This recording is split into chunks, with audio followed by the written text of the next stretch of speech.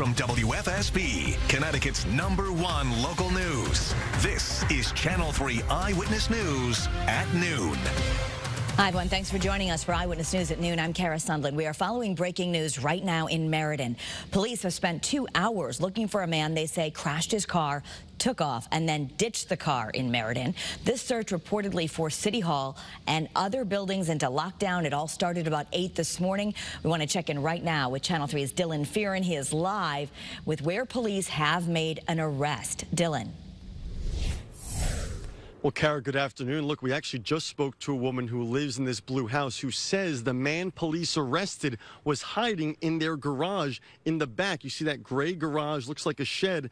We're told from a woman who lives here that police grabbed him out of this garage and arrested him, put him into police custody. We know police were here for a couple of hours with canines looking for this man.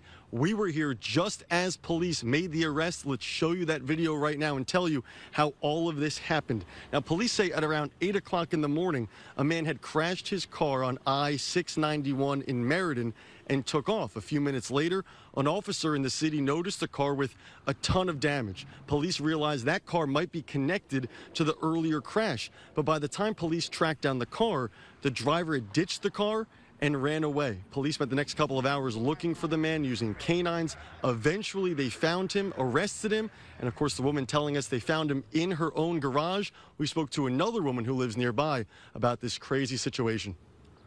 But I did see a lot of activity with police and the dogs, and it was really scary. They were all around my house. And as Kara said, City Hall was on lockdown for more than an hour. We're told multiple other buildings in the city were also on lockdown, but we're told from the city that everything is back to normal in those buildings. Police haven't released the man's name or why he took off from I-691, but we expect police to make an updated announcement very soon. We're live in Meriden. Dylan Fearon, Channel 3 Eyewitness News.